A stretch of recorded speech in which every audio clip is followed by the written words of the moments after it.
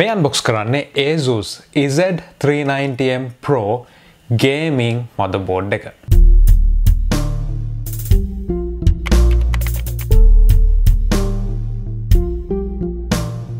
ඔයගොල්ලෝ සාදරයෙන් පිළිගන්නවා තවත් unboxing එකකට. ඉතින් අද අපි unbox කරන්න යන්නේ PC Guide LK channel එකෙන් ඔයාලට අරගෙන එන පළවෙනි Z390 chipset එක තියෙන motherboard එක. මේ වීඩියෝ එක ස්පොන්සර් කරේ Dehiwala Nanotech Solutions. Nanotech Solutions වලින් ඔයාලට ඔයාලගේ computers, computer accessories, laptops වගේම custom builds උනත් කරගන්න පුළුවන්. මේ ගැන වැඩි විස්තර දැනගන්න යන්න www.nanotech.lk වෙබ් අඩවියට. මේ තමයි මේ අවුරුද්දේ කියන්නේ 2018 Intel සමාගම එළි දක්වපු යාලගේ 9th gen CPUs වලට officially support කරන chipset එක. දැන් යමු අපි motherboard එකේ දේවල් ගැන කතා කරන්න කලින් package එකේ මොනවද තියෙන්නේ කියලා බලන්න. ඉතින් මේ දේවල් තමයි අපේ motherboard packaging එකේ එන්නේ. අපේ Asus TUF series එකේ Z390-M Pro gaming Wi-Fi motherboard එක. ඉතින් මේ motherboard එකේ අපිට built-in Wi-Fi පහසුකමක් තියෙනවා. ඒ වගේම තමයි අපිට ඒ Wi-Fi පහසුකම ලබා ගන්න අවශ්‍ය කරන antenna unit එක අපේ casing එකට mount කරන්න අවශ්‍ය කරන ඒ mount එකත් එක්ක ඒ වගේම තමයි අපිට තියෙනවා අපේ stainless steel back panel එක. ඉතින් මේක stainless steel ඒ වගේම black sticker එකකින් හැම දෙයක්ම නම් කරපු panel එකක් විදිහට තමයි තියෙන්නේ. ඒ වගේම තමයි මේ motherboard එක SLI support කරනවා. ඉතින් ඒකට අපිට hard SLI bridge එකක් motherboard packaging එකේ දීලා තියෙනවා. card එක අපි SLI යටතේ වැඩ කරන්න යනවා නම් ඉදිරියේදී. ඒ වගේම තමයි SATA cables දෙකක් include කරලා තියෙනවා. ඒ වගේම තමයි අපිට තියෙනවා Asus motherboards වල ටිකක් පහසුකම් වැඩි motherboards වල එන Q connector එක. ඉතින් සාමාන්‍යයෙන් අර front panel එකේ තියෙන cables අපේ motherboard එකට connect කරන්න ගියාම ප්‍රශ්න ඇති වෙන කට්ටියට ගොඩක් lazy solution එකක් මේක. ඒ වගේම තමයි TUF stickers set එකක් තියෙනවා විශේෂයෙන්ම battery එකට system CMOS battery එකටත් අලවන්න පුළුවන් වෙන විදිහට designs තුනකින්. ඒ වගේම අපේ M.2 drive එක mount කරගන්න අවශ්‍ය කරන screws. ඒ වගේම අපිට documentation විදිහට ගියාම තියෙනවා reliability certificate එකක් Asus TUF motherboard එකක් වශයෙන් මේකට.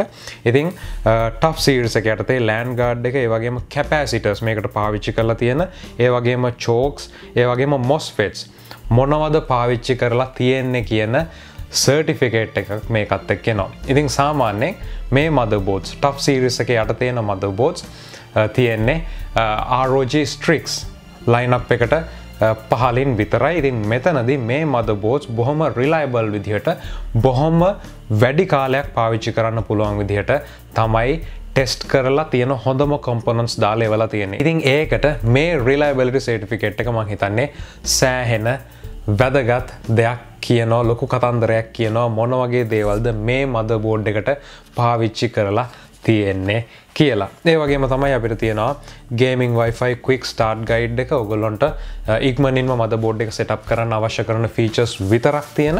ඒ වගේම තමයි අපිට තියෙනවා අපේ software සහ utilities DVD එක motherboard එකට අවශ්‍ය කරන. ඒ වගේම තමයි ඔයගොල්ලන්ට cable mode එකෙන් ඔයගොල්ලෝ online cables order කරනවා නම් ඔයාලගේ build එකට ඒකට 20% off gift code එකක් දීලා තියෙනවා. ඒ වගේම තමයි අපිට තියෙනවා අපේ user guide එක. ඉතින් මේ user guide එකේදී motherboard එකේ හැම කොටසක්ම BIOS screen එකේ ඉඳලා boot devices හදාගන්න හැටි වෙනකන් හැම දෙයක්ම බොහොම පැහැදිලිව නම් කරලා තියෙනවා. ඉතින් මේ දේවල් ටික තමයි package එකේ එන්නේ.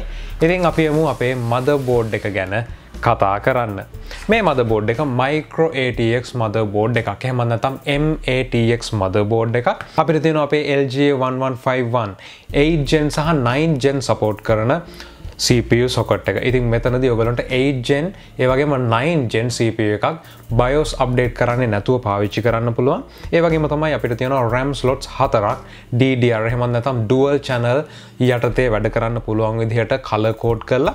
ඉතින් මෙතනදී දැනගන්න ඕන දෙයක් තමයි මේ motherboard එක OC mode එක යටතේ සාමාන්‍ය RAM speeds වලටින් එහාට ගිහිල්ලා XMP ඒ වගේම overclock modes යටතේ megahertz 4133ක උපරිමය දක්වා යන්න පුළුවන්. ඒ වගේම තමයි power consumption එක විදිහට ගත්තොත් power connectors විදිහට ගත්තොත් අපිට අපේ 24 pin එක ඒ වගේම 8 pin EPS connect එක තියෙනවා motherboard එක power up කරගන්න. ඒ වගේම තමයි අපිට මෙතනදී external fans motherboard එකෙන් connect වෙන fans විදිහට ගත්තොත් CPU fan එක අයින් කරාට පස්සේ අපිට 4 pin fan connectors 4ක් motherboard එකේ තියෙනවා.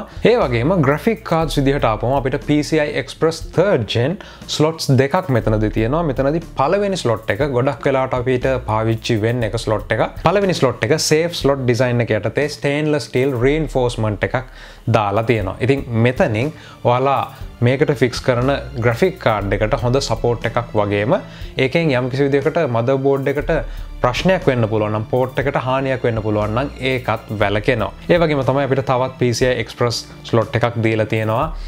මේ අතර ඔයගොල්ලෝ SLI කරනවා නම් මොකද මේ motherboard එක Intel Z390 chipset එකෙන් එන Nvidia SLI යටතේ graphic card දෙකක් ඒ වගේම AMD Crossfire යටතේ graphic card දෙකක් දක්වා support කරනවා. ඒ වගේම තමයි storage solutions වලට ආපුවම අපිට තියෙනවා SATA ports 6ක් ඒ වගේම තමයි M.2 slots දෙකක් මෙතනදී තියෙනවා. ඉතින් මෙතනදී පළවෙනි M.2 port එක සම්පූර්ණයෙන්ම heat sink එකකින් cover කරලා තියෙනවා.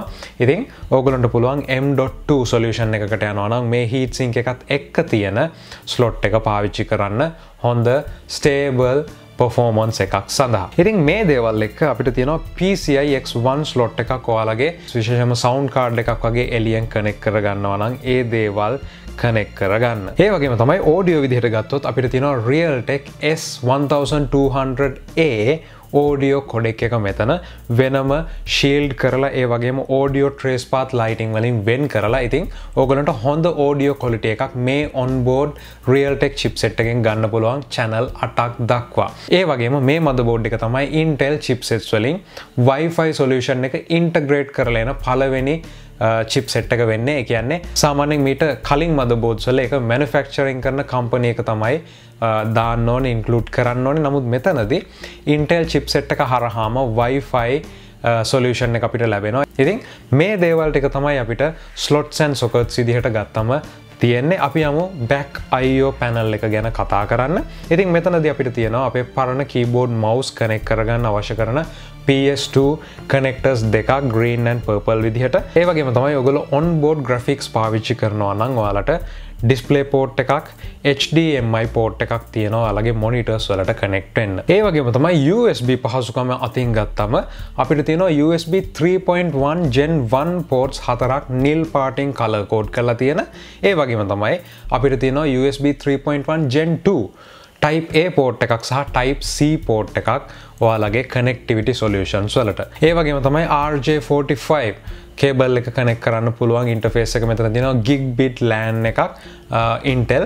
ඒ වගේම තමයි මේ motherboard එකේ Bluetooth 4.0 integrate කරලා ඉන්නේ. ඉතින් ඔයාලට ඔයාලගේ Bluetooth devices ඒ වගේම Wi-Fi වලට connect වෙන්න මේ motherboard එකෙන් පුළුවන්. ඒ වගේම තමයි අපේ Wi-Fi antennas connect කරන්න අවශ්‍ය කරන interface එක සහ audio outputs අපිට තියෙනවා line in line out සහ mic in විදිහට. ඉතින් ඒ වගේම තමයි මේකේ price එක විදිහට ගත්තොත් මේ unboxing එක කරන 2018 දෙසැම්බර් වෙද්දී තියෙන මිල විදිහට සඳහන් වෙන්නේ රුපියල් 42000ක්. ඔයගොල්ලෝ විශේෂයෙන්ම 9 gen build එකක් කරනවා නම් K series 9 gen CPU එකක් එක්ක මේ motherboard එක ඔයගොල්ලන්ට ගන්න පුළුවන් හොඳ solution එකක්. ඉතින් මේ motherboard එක ගැන තියෙන ප්‍රශ්න ඒ වගේම අදහස් පල්ලෙහා comment section එකේ දාන්න. subscribe කරලා නැත්නම් channel එකට subscribe කරන්න. හම්බෙමු තවත් වීඩියෝ එකකින්.